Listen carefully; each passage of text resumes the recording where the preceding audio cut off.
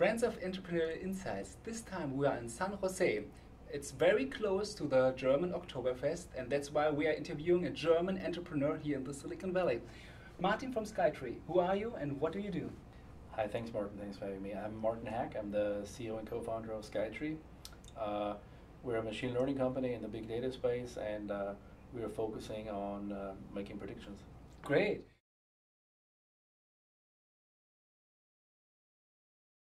I mean, you have great weather here, so what would be your prediction for the next days?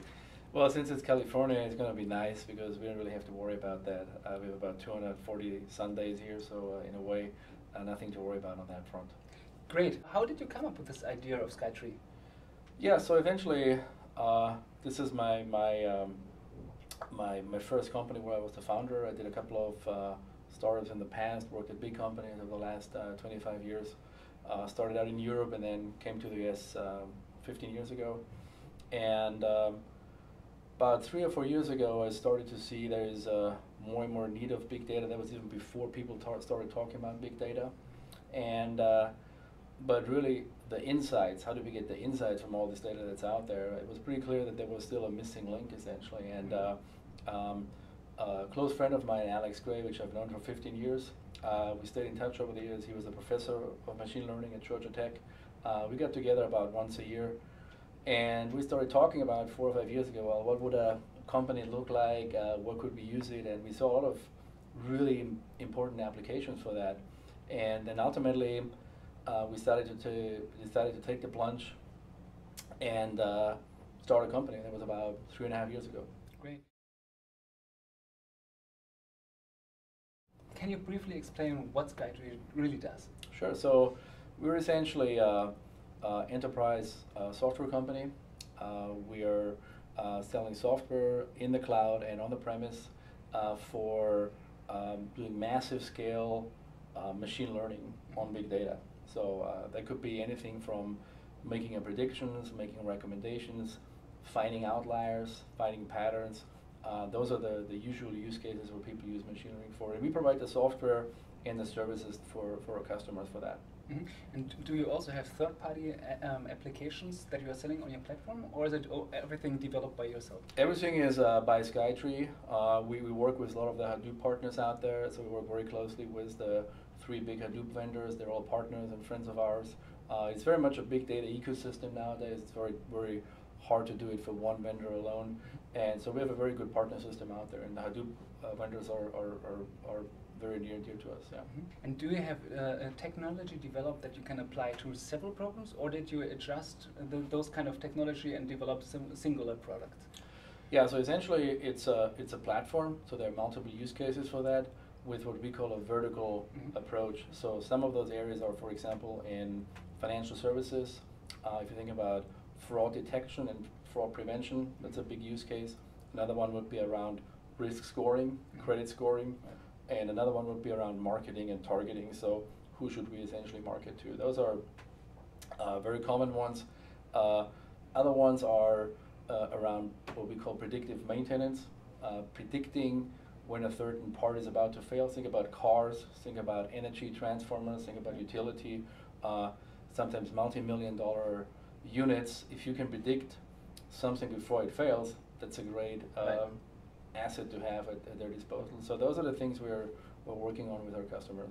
And when you started the company, how was your go-to-market strategy? So how did you try to acquire some customers? Did you start with one product and then just acquire a specific subset of the customer that you have currently, or how did it work? So for us, we were kind of in a fortunate position because we were still in stealth mode. We had no website, no phone number, but we had customers. Why? So how did that happen? There was such a demand for the technology that people, through rather obscure channels, found out about us and said, oh, we want to work with you, and can you come in and help us? So those verticals are the ones I already mentioned, financial services, retail, insurance companies. And so the go-to-market was kind of already planned out for us without even us doing anything. And obviously we enforced that, and we then grew the customer base in those verticals.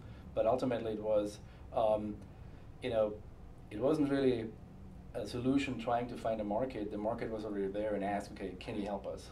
So, and with the big data environment exploding in most of these customers, and these are all global 2,000 customers. So these are the biggest brands, the biggest companies out there who have essentially the need to do those kind of computation analytics. And so for us, it was a perfect match, so to speak, because we had something that they wanted, and for us, we then focused and tailored the offering around those kind of applications. And did you get to know these kind of first-time customers before you started, or did you just happen by accidentally getting to know them? I think it was both, essentially. I mean, some of it came through networking, where we knew, okay, I mean, there's only a limited number of customers that would buy that initially, and we knew, in the global 2,000 list, there are, the 50 biggest banks, the 50 biggest investment banks, the 50 biggest retail banks, and so on. So we knew who they were, and it's a rather close community at that point. And then you would ask for introductions, or we already knew somebody there. So and then usually you get a snowball effect or the net effect, and then ultimately, if number one in that industry is using your product, number 2 and 3 and 4 probably wants to use it very, very quickly thereafter, because they realize they're missing out in the market. Mm-hmm. In this B2B market segment, one of the major problems is really identifying the key decision maker. How did you identify those people? I think that's ultimately, the challenge of any kind of sales environment. Enterprise sales is somewhat a combination of art and science to a certain degree, and you just have to essentially figure out who's the economical buyer, who's the technical decision maker, and that might vary. There is not one size fits all. It's not always the same person who makes the decision. It could be literally across the board, and in some organizations you might have 5 people who have to say yes before there is a purchasing decision. So that's all part essentially of the engagement. You have to essentially figure those things out with the customers. The most important thing is that you have a sponsor up front that says, okay, yeah, actually I believe in this technology. This is going to get us to the next phase where the customer wants to be, and there has to be value. If there's no value, nothing is going to happen. Right. Martin, what in terms of corporate strategy, what is the competitive advantage of Skytree? I think there's the technology part, and which is ultimately driven by the people. I think the people that we have in the company and how we started out and what we have right now are ultimately the differentiation for us. So in our engineering department, we have about 92% PhD rate. Mm-hmm. So a lot of the guys that created and invented those algorithms work for us, or we work very closely with them. Mm-hmm. So we are kind of, in a way, the folks who did a lot of the machine learning that's out there today. So we came up with it. Mm-hmm. So in other words, one of the big factors for us early on was essentially the people that we were involved with. Not just on the hiring side, but also partnerships. We have massive partnerships with the university networks out there. In a way, Skytree, we are kind of the curators between academia and the industry, and we put a huge focus on hiring essentially the best in machine learning, and that's what we have done. So I would say, if it's only one thing that's differentiated for us, it's the people inside the company and the people that we work with that allows us to build an environment and a system that it's pretty hard to beat there in the marketplace. And what have been your learnings from working with those university institutions? So I think it started out with us because we have a lot of academics that started the company, so we were kind of like thrown into that already. So it was a natural fit for us, and I personally was very positively surprised, because essentially whatever you work with, you get at a very high level right off the bat. So when we work with universities out there, we have very clear goals, very clear targets around the objectives they want to accomplish, and they're usually the thought leader in that space. So they are that university or that professor that came up with something, and we work with them, and that makes it a very nice partnership for us. And at the same time, many times we recruit directly from those universities, get in their master's or PhD programs. Great. In terms of market development, can you give us a broad overview of how you perceive the current market development in predictive analytics? Yeah, I think it's not just so much about predictive analytics, it's around big data and predictive analytics. So I would say, big data certainly is at a certain hype level that is hard to beat at this point. It's definitely out there, people are using it, And people are now looking to, hey, what's the next thing after big data? So if SaaS and cloud was maybe 4 or 5 years ago, big data is certainly happening now. And what's the next thing? So we believe machine learning, specifically predictive analytics, is going to be a huge part of that, because that's the thing that allows us to gain insights and what we call actionable insights from the data. So you might have a data lake, a data hub, whatever it is. Now how do we get to the next level, which is the insights? So predictive analytics and machine learning is going to play a major role. To our point is where we believe in the next 5 years, every Fortune 500 is going to have a machine learning system at their disposal, whether it's in the cloud or on premise, but they are going to use it because essentially it's the next logical thing after BI, business intelligence. So business intelligence has been around there for 25, 30 years. People want to go, what's the next thing? How do I go from looking at yesterday's data at predicting what's going to happen to our business tomorrow? And that's really machine learning, and that's where the journey is really going. And what would be your forecast? Would it be more that each and every company develops their own kind of predictive analytical tools, or is there so much of an economies of scale when some service provider like you also develops a tool and sells it to all the other companies? So there will always be companies out there who want to do their own thing. There's nothing wrong with that, and open source is a great example of that. And if you look at Linux, it's everywhere. People are using it, and it's a great success story. However, there's also going to be a majority of the market that just wants to use the system. And a good analog to that would be a relational database. 25, 30 years ago, people asked, why do you need a database? Well, today nobody would ask that.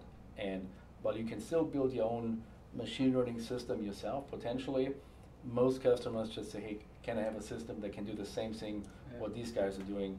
And we think that's, to your point, economies of scale. It's going to ultimately probably succeed in the market because it's just much easier to deploy, to manage, to use, and to support ultimately. So that's where we see the market is going right now. What have been your major learnings and maybe do's and don'ts that you have seen over the last years? There are a lot of things you learn by failing, and maybe those are the most painful lessons, but they were the most important ones. But a lot of the times is actually working with the right people and kind of basically surround yourself with the smartest people that you could potentially work with or have as advisors or mentors. I mean, that was essentially from day one our mantra, basically, to be out there working with the people that we bring in, have them essentially be at a certain level, and at the same time have advisors and a network of people that can support you, and ultimately surround yourself only with positive people. I mean, that's something I've learned over the years. You don't want to be with people that drag you down. You want to be with people that lift you up, essentially, and that's whether that's in life or in business. It's ultimately the people who are positive who are probably going to emerge as victors. Okay, great. And are there any specific learnings to machine learning or building big data companies? Yeah, I think there are certain things, in hindsight you could always say, oh, we should have done this and that. But if I would have to do it again, I would say I wouldn't change that much. I would change the potential, the makeup of the product in certain industry the way we go after. But those are all small details that you can basically learn while you're doing it. Essentially, there's nothing that's a major. Oh wow, this was like a major screw up essentially. But the small things sometimes they do have a big impact. So one of the things that we have seen early on, and in hindsight we could have done a better job, is essentially be very specific and even more focused on certain industries and verticals and applications essentially. So that would essentially ultimately accelerate time to market and will get you a better product market fit essentially. So those are the things in hindsight, yeah, we are fixing that, we are doing a better job now, but if you could do those things early on, you probably are better positioned going forward, but nothing that you couldn't fix. Great. Martin, thank you very much for your time and your insights. And now we should get a beer here over because the Oktoberfest is coming. Thank you very much for watching us. Thanks. Okay. Super, Martin. Good job, yeah. Thank you.